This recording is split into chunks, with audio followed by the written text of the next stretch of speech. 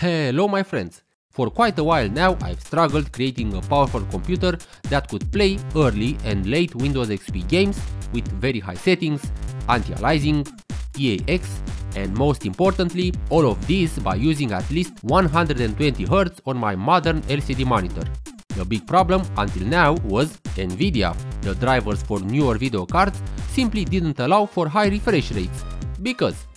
But Radeon jumped to the rescue like I'm going to show you right now. These are all the components, a nice blend of black and blue with some nice vibes for me and you. I've used the GeForce GTX 960 in the past, but I was not satisfied with the compatibility and I couldn't use more than 60Hz at high resolutions.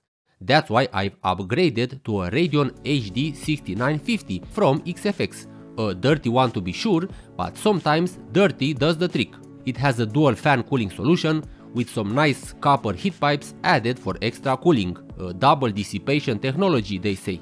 It has two DVI outputs, one being marked as having VGA support, which is perfect for some CRT gaming madness, if and when required, DVI for my old LCDs, and two mini display ports version 1.2 for connecting the computer to my modern displays. The backbone of this computer is an amazing motherboard from Intel. Yes, a motherboard made by Intel, the Intel DX58SO Extreme more exactly, a board that had a cost of $250 in 2008. After the success of Core 2, Intel moved to a brand new architecture, this one called Nehalem, and these are some major differences between the two platforms. Nehalem has level 3 cache. It has an integrated memory controller, which means that the memory controller is on the CPU die, not on the motherboard, which translates into faster access times. We have triple channel memory support with this new platform, although in practice the performance differences are not that big when compared to just using dual channel memory. We don't have a frontside bus anymore. We have QPI, Intel Quick Path Interconnect, for increased bandwidth marketing. But then we have two very important features. Hyperthreading is back, yay! Nehalem is that smart child of Pentium 4 and Conroe, bless his core. With hyperthreading we now have 4 cores and 8 threads, useful to brag to your friends when at your place. And finally, Turbo Boost, the poor man's overclocking.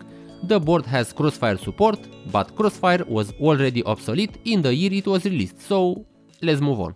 The CPU is an Intel i5-960. It has the Bloomfield core, 3.2 GHz with a turbo boost of 3.46. It has 4 cores and this is a proper quad core, unlike Core 2 quads which had dual cores stitched together, and it also supports hyperthreading, so we have 8 threads in total. The motherboard and the CPU were received from a friend of this channel.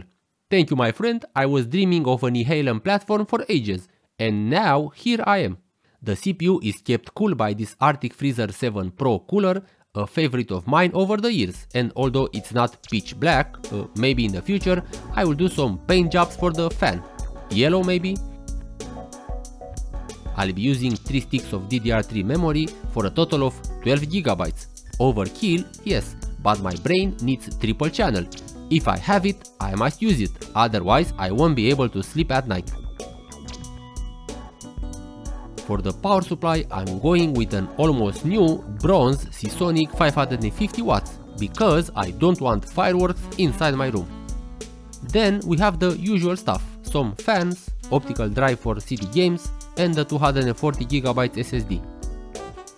The GPU is dirty. It has dirt and probably the paste is rock solid. I'm not taking any chances with these HD video cards as they run hot, so cleaning it is. The Radeon HD 6950 was released in 2010 with a price of around $300 and the specs make this card more than enough for any Windows XP game. 2 GB of GDDR5 memory clocked at 5 GHz with a memory bandwidth of 160 GB. For reference, a good video card from Windows XP, the GeForce 6800, had 22 GB per second.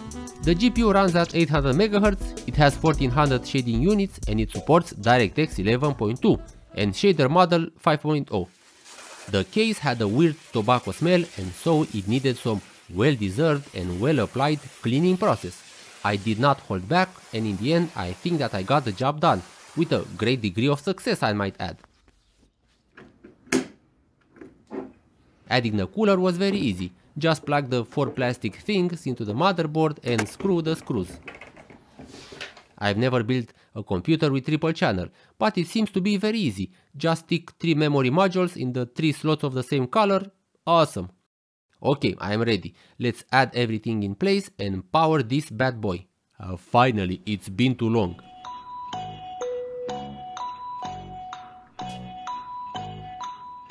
First post, not posting. Try with 1 stick of RAM, it works. Okay, I managed to enter the BIOS, everything seems okay. Let's add the other RAM modules again. It seems that if you have enough patience, the computer will post. It really likes to take its time. The BIOS seems to have plenty of options for whatever needs I might have. We have an i5 960. I can use 1, 2 or 4 cores, which is nice. Maybe 2 cores would offer the best performance. I am disabling hyperthreading, I don't need it. This is just a gaming machine. 12 GB of system memory, of which only 3.2 will be recognized by Windows XP. Options, other options, other options, 42 degrees Celsius for the CPU, 50 for the VRMs, 41 ambient and 64 IOH, the Nord bridge. And here we have the good stuff. I don't know if it's useful to overclock the CPU, we'll see. But what do we have here? Guys, frame this please. An Intel motherboard from 2008 that allows you to enable it to use more voltage than reported. At least it comes with a warning. The CPU gets hotter. Let's leave it at disable for now. I like my components like I like my summer days. Stock as in uninteresting and cold.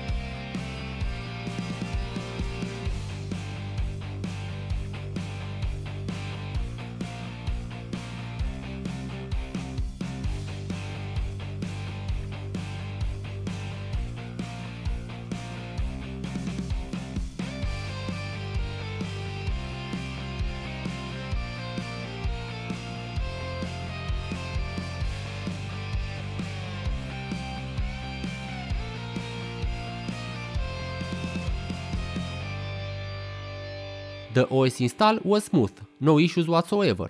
The only issue I had was with the Radeon drivers. Shocking, right? It would not install because the driver package is not signed. Well, I've installed the driver manually and there you go. Problem fixed. Almost. Minor inconveniences, it just needed a restart. Like I've said, the video card has analog output, and although I don't know what I'm doing in this game, which by the way is Age of Wonders 1, the video card knows. The output is clean, I'm using 1024x768 60Hz and everything is in place. In place for some clickbait nostalgia in a future video. I have some issues with the game, subtextures are flickering, old game, new drivers, sometimes you might end up with stuff like this. Serious Sam the first encounter runs great, no need to show the framerate obviously. The game is very fast paced and for maximum enjoyment you'll need a proper CRT, and by proper I mean 19 inch.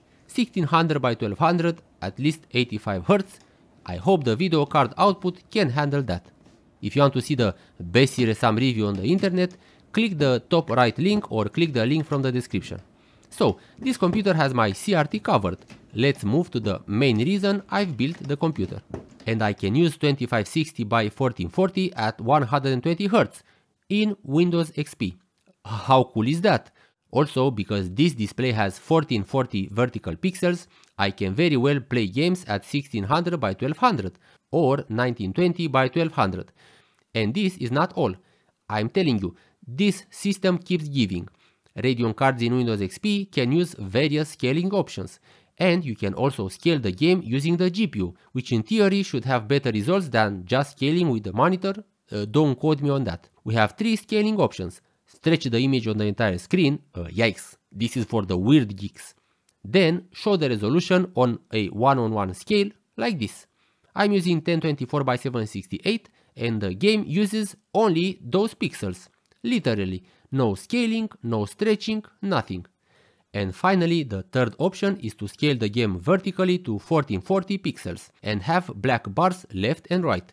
It looks like this. And although some games might look weird because of the whole LCD scaling thingy, most look pretty good. Doom 3 is one of the more modern games that does not support widescreen, so the resolution is 1600 by 1200 and the game looks amazing and runs great. I'm using 8x anti-aliasing with super sample anti-aliasing and 16x anisotropic, a maximum video game settings of course. As you can see, the FPS is capped at 60 FPS and it does not drop at all. By the way, this is the disk version. The CPU sits at around 64 degrees Celsius and as far as I know, this is a decent temperature for this CPU. It has 4 physical cores and it seems that Doom 3 uses only 2 of them, which is decent for a game from 2004. The GPU is quite cool, 63 degrees, mainly because the usage is around 10-20% most of the time. For Fear, I've disabled super sampling and copied the DirectX input file. First, the GPU reaches 76 degrees because it stays at over 90% usage all the time. Quite a demanding game. Unfortunately, Fear uses only one core, such a pity. The game has great physics, at least those should be transferred to a second core. Anyways, the FPS is amazing, around 80-90 during combat, with some drops to 50 in the most intense scenes. I did not encounter any stutters, hitches or glitches, nor glitches. I'm using the disk version and Fear supports 2560 by 1440. Need for Speed Pro Street on the other hand supports a maximum of 1920 by 1200. It's still better than just 1080p. With everything set to max, Pro Street has around 80 FPS, and I around zero skill in this game. Jumping from underground to this made me question reality. I forgot how different this was. After choosing a Lamborghini Murcielago, I've managed to do some good driving, with the GPU sitting at 99%, reaching almost 80 degrees, and the CPU over 70. This game exacts a heavy toll on this system, and it also seems to be using more than 2 CPU cores. Well done. But this computer can very well play some more modern games, and I've chosen 4 games from a recent video, that is not on this channel, to give it a spin. All of these are Steam games running on Windows 10 at 1080p. Mass Effect 2 runs at 60 FPS, no sweat, 60 degrees for both the CPU and the GPU, and the CPU is turbo boosted from 3.2 to 3.33 GHz. Yeah, thanks for nothing. The game is clearly multi-core optimized. I'm not so versed in 2010s games, so there you go. Please excuse my ignorance, but I find it funny that a game from 2010 is a Pixel Shader 3.0 and DirectX 9.0C game. Borderlands 2 is more demanding. I've dropped to 8x anisotropic and no anti-aliasing. 60 FPS. Great. The CPU is really doing the heavy lifting here. All cores are over 50% usage. This is what I want to see from all games. Good optimization. During combat we have drops to 40 or even 20 FPS, but no stutters, so we're good. As one that I've just started with Borderlands 2, this mechanic of fight for your life is absolutely amazing. Hats off to the developers. Also, the visual style is simply gorgeous. Clean and tight, an absolute joy to watch.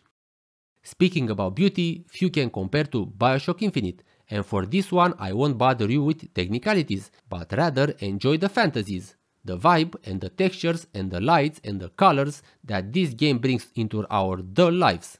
And, of course, the star of the show, the Dark Knight running Batman, Arkham City. Now, the cycle is complete. The son becomes the father and the father becomes the son, the last son of Odin.